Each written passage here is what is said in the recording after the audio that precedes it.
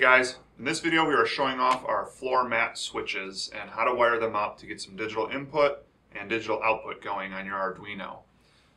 So these are great. We sell a lot of them. People use them for a lot of fun different things. Anything from counting people that are walking through doors to Halloween scare tactics, things of that nature. Basically, it's a floor mat switch. It's just a big switch. You can see inside here that we have metal strips that are running across, and you've got some metal strips that are running up and down the sides. So each one of these is a switch on its own, but they're all wired together with the strips on the side. You can actually cut these to size for as many strips as you want. So you could have one strip, or you could have a runner that's 5 feet long if you want to. You can't cut it this way, obviously, but you can cut it this way.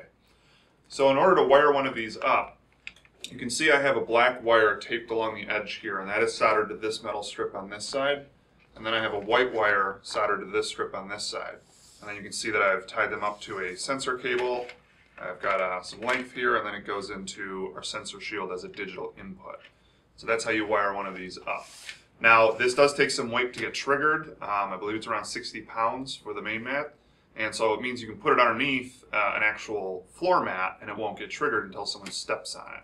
And the way it works is there's two pieces of metal here that are sort of concave with little pieces of foam in between. And then when you have enough weight and it's closed, then it makes contact. So our setup here is a couple different outputs mounted to a workbench. We have a sensor shield here on top of a Geek Arduino, and we have our output. So the code is just looking for this digital input to close. We're using an internal pull-up resistor. You'll see that in code.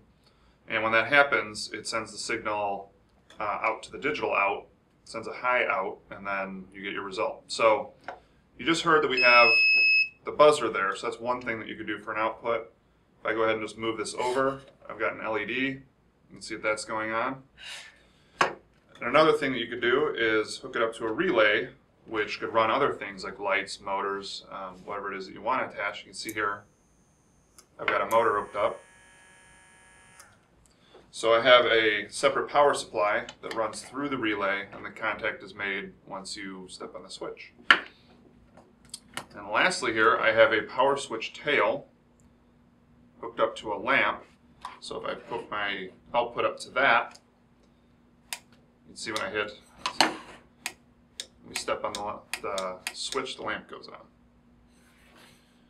So that's just a couple different output examples. You can do anything you want, of course. But that's how to hook up a floor mat switch to an Arduino and get physical input from somebody walking around and different types of output.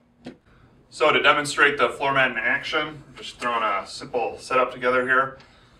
So you can see that we've got our awesome robot welcome mat. Throw it underneath there. It's going to be covered up in front of a door or something of that nature. You can see I have the same setup that we have in the video here. It's turning into a power tail. What we plugged in is one of Kyle's cool little interactive robot art projects. So if someone comes in, steps on top of it, turns on the relay, and this guy starts dancing to welcome anyone who comes in.